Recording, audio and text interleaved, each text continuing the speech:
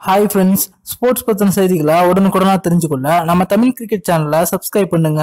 இந்திய கிரிக்கெட் அணியின் master plaster Sachin Tendulkar எந்த ஒரு 4 அணி இந்த 2019ஆம் ஆண்டுக்கான உலக கோப்பையில அரையிறுதிக்கு தகுதி பெறும் அப்படின்றத பத்தி பேசியிருக்காரு. அது பத்தின முழுமையான விவரத்தை பார்ப்போம். இந்த மே மாதம் 30ஆம் தேதி முதல் ஒரு நாள் போட்டிகளுக்கான உலக கோப்பை இங்கிலாந்தில் நடைபெற இருக்கு. இதற்காக அனைத்து கிரிக்கெட் அணிகளுமே தீவிரமான முறையில தயாராகி வந்துட்டு இருக்காங்க.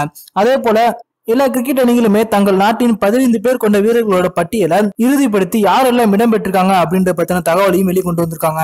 இதுல இந்த உலகக்கோப்பை வெல்லக்கூடிய 2 முக்கியமான அணிகள் அப்படின்னு இங்கிலாந்து மற்றும் இந்தியா இந்த 2 அணிகள் எதிர்பார்க்கப்படுகிறது.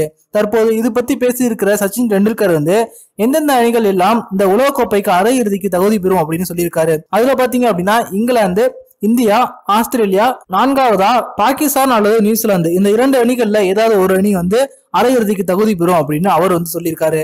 அதே போல வேறு சில அணிகள் அரையிறுதிக்கு தகுதி பெற்றாலும் ஆச்சரியப்படுறதுக்கு இல்ல. இந்த உலகக்கோப்பை ரொம்ப ஒரு சவால் மிக்க உலகக்கோப்பையா இருக்கும். எந்த ஒரு அணியும் தனக்கு சளைச்சது இல்லை அப்படிங்கிற அளவுக்கு எல்லா அணியுமே ரொம்பவே வலுவா இருக்காங்க.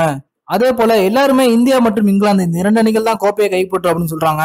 அதுல மாற்றம் ஏற்பட்டால் கூட ஆச்சரியப்படுறதுக்கு ஒண்ணும் இல்ல. ஏன் அப்படின்னா எல்லா அணிகளுமே சமபலம் கொண்ட ஒரு அணியா விளங்குறாங்க. உண்மையிலேயே இந்த உலகக்கோப்பை என்ன ரொம்பவே எதிர்பார்ப்பை ஏற்படுத்தியிருக்கு. இந்த உலகக்கோப்பை எதிர்நோக்கி நான் ரொம்பவே ஆவலோட காத்திருக்கிறேன் அப்படின்னு சச்சின் டெண்டுல்கர் சொல்லியிருக்காரு. சச்சின் டெண்டுல்கர் அவர்கள் சொல்லியிருக்கிறபடியே இந்த 4 அணிகள் தான் உலகக்கோப்பை அரையிறதுக்கு தகுதி பெறுமா, அப்படி இல்லைன்னா உங்களோட கருத்து என்ன அப்படிங்கறத கீழே கமெண்ட்ல லீவ் பண்ணுங்க. இந்த வீடியோ உங்களுக்கு பிடிச்சிருந்துச்சுன்னா லைக் பண்ணுங்க, ஷேர் பண்ணுங்க. நன்றி.